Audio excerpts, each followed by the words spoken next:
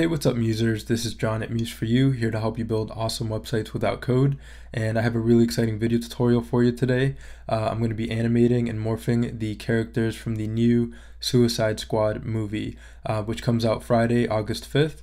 And it's from Warner Brothers, and the characters are from DC Comics. So I'm going to be animating and morphing the characters with the Muse MorphSVG morphing widget found at museforyoushop.com.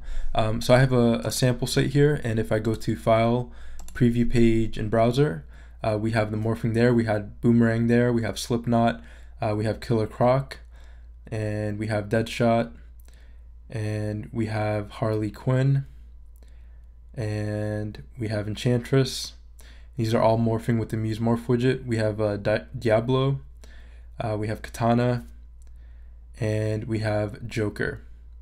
Okay, and I have it set to reverse play, so once it finishes playing forward, it'll play backwards. So there we had Katana, Diablo, Enchantress, we have Harley Quinn there, and we have Deadshot, and Killer Croc, and Slipknot, and Boomerang. All right, so this is the morphing animation we'll be working on today in this video tutorial, using the Muse Morph widget and the characters from the movie Suicide Squad. So I thought this video tutorial was fitting because I've just recently been invited to the Adobe Max conference as a guest speaker.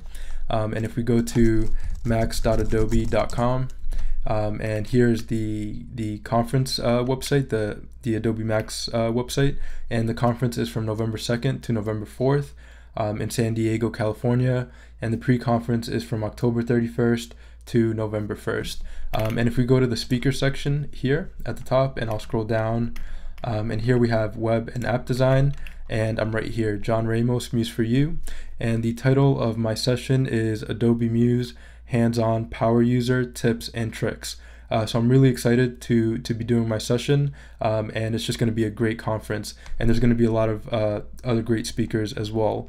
But one thing I was really excited about is that Jared Leto is going to be a keynote speaker. He's an actor, musician, and director, and he actually plays Joker in the new Suicide Squad movie.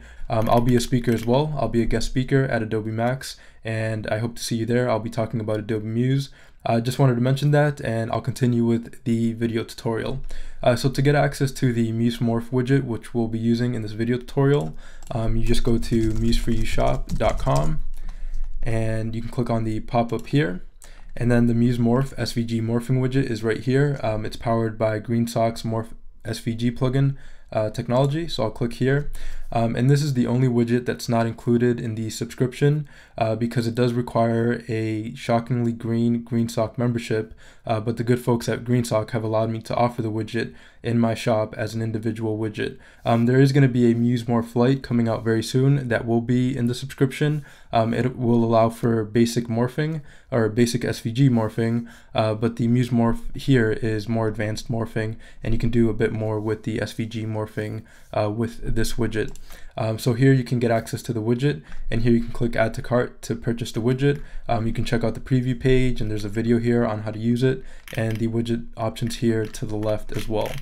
All right, and if you did want access to all the widgets in the shop, you could just click here on widgets, and here you can click subscribe to get access to all widgets and any new widgets I come out with for $39 a year.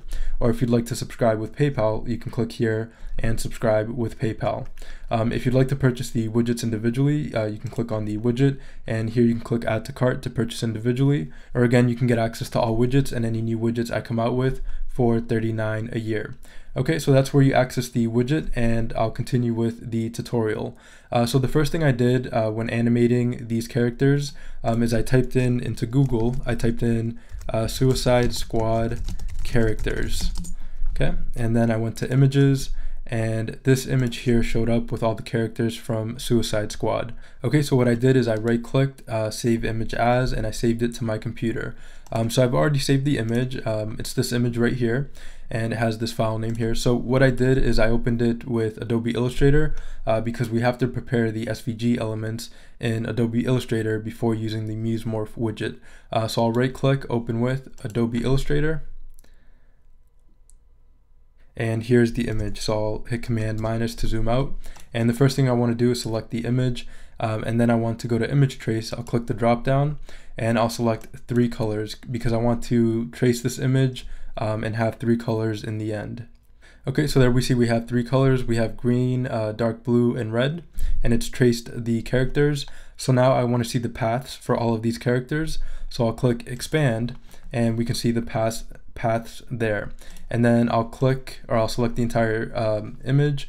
I'll right click and ungroup so I can delete certain parts from this image. So I'll just delete the background for each of these sections and each of these characters, just like that.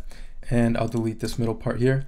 And I want to delete the green section from the image, so we're left with kind of empty parts within the SVG, and that'll look really good because it'll define the image when it's morphing. So to delete all the green from each of these characters, what I'll do is I'll select this green color by selecting the eyedropper tool and selecting the green color, and then I'll go to select, I'll go to same, and I'll select fill color. So it will select all the green that's in this image, and then I'll just hit delete, and all the green has been deleted.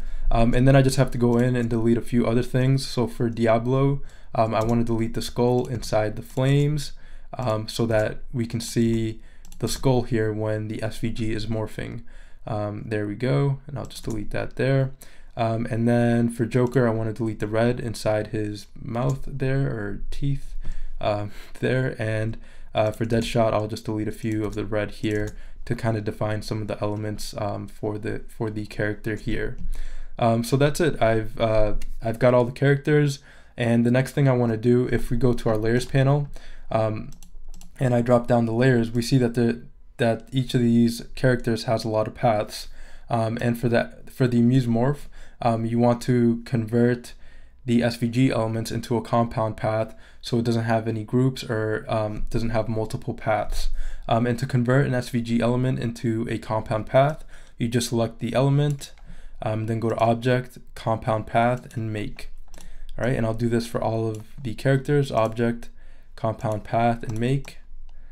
Select this character here: Object, Compound Path, Make. This character here: Object, Compound Path, and Make. And then this character here: Object, Compound Path, and Make. And then the shortcut for Compound Path is Command 8, so I'll just hit Command 8 on my keyboard for the rest of the characters.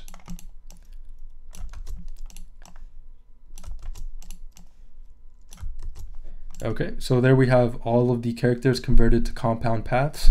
And if we go to our layers panel, we can see that each character has its own layer and doesn't have any groups or paths with it. Okay, so that part is all done. And if you don't see your layers panel in Adobe Illustrator, you can go to Window and click on Layers.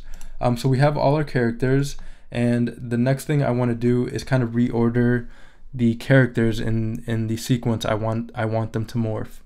So the Joker here, I want him to morph at the end, and Deadshot and Harley Quinn I'm going to put together one after another. So here we have Deadshot, and then we have Harley Quinn.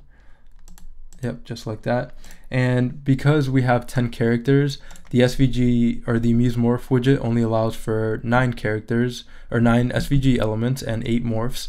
So there's going to be one character that we're not going to add to the morphing sequence, and that's going to be Rick Flag. So I'll click on Rick Flag, and then I'll select this eye icon so that it won't be exported in the final image.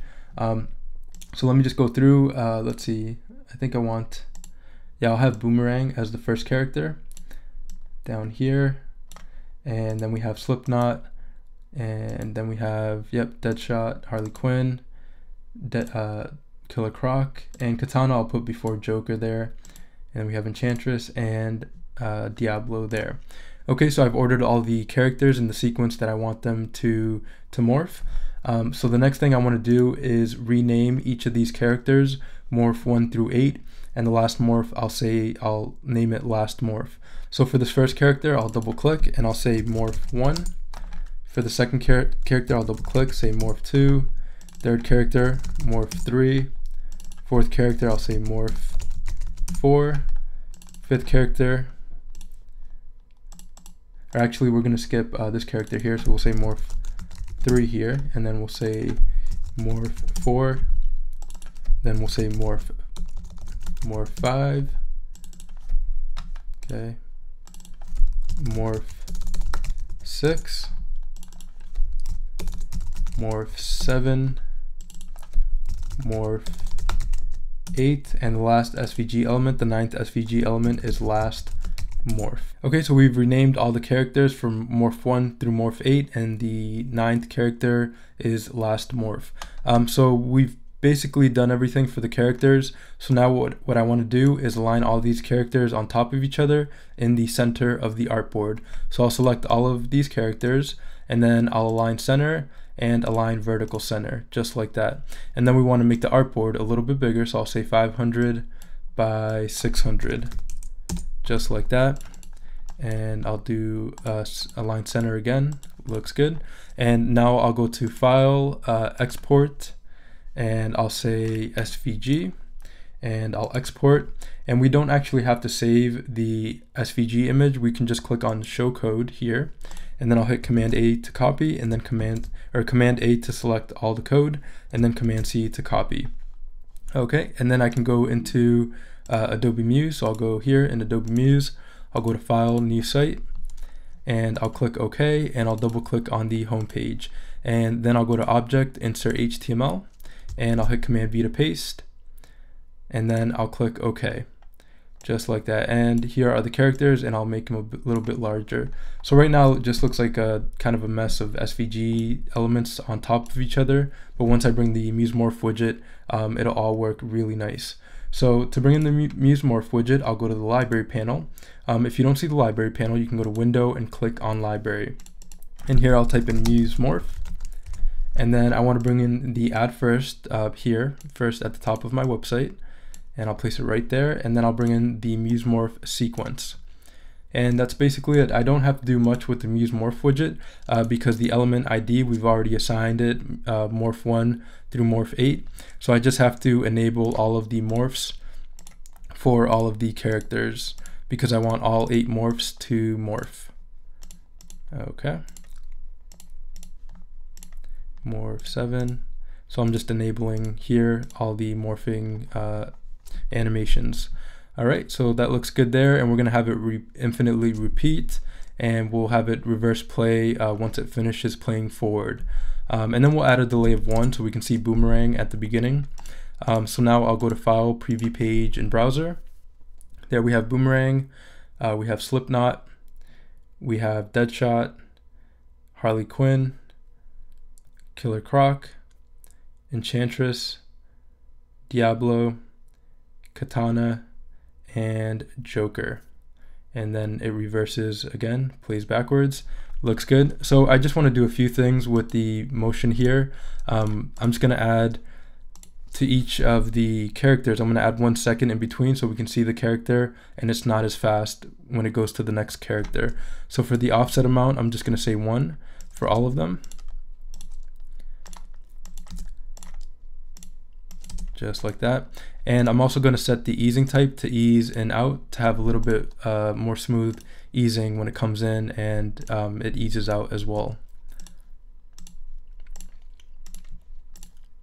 Okay, so that's all I have to do for the widget. So now if I go to File, Preview Page in Browser, there we have Boomerang, Slipknot, and we can see there's 1 second offset or 1 second delay before it goes on to the next morph.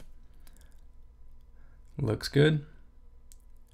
There we have Enchantress, we just had Killer Croc, Diablo, and Katana, and Joker.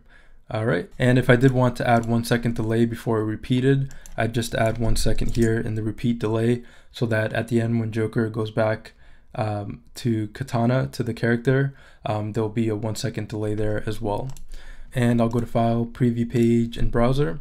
There we go. So that's basically it for morphing the characters from the new Suicide Squad movie.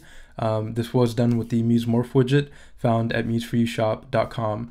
So to access this widget, you simply go to museforyoushop.com And here you can click on the pop-up, and the Muse MorphSVG morphing widget is right here. It's powered by Greensock's MorphSVGPlugin technology, so I'll click here.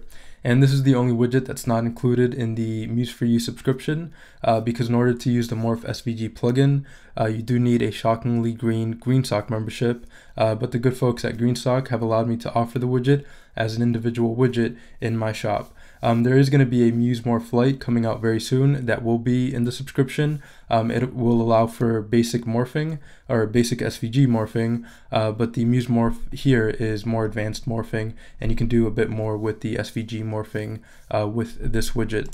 If you did want access to all the widgets, you can just click on widgets here, and here you can click subscribe to get access to all widgets and any new widgets I come out with for $39 a year. Or if you'd like to subscribe with PayPal, you can click here and subscribe with PayPal. If you'd like to purchase the widgets individually, you can just click on the widget, and here you can click add to cart to purchase individually. Or again, you can get access to all widgets and any new widgets I come out with for $39 a year. So that's it for this video tutorial. Again, I do this to help you build awesome websites without code. If you like this video tutorial, you can subscribe below. And also in the show more section below are links to other resources and links to museforyoushop.com. So again, thanks for watching, and I'll see you in the next video tutorial. Thank you.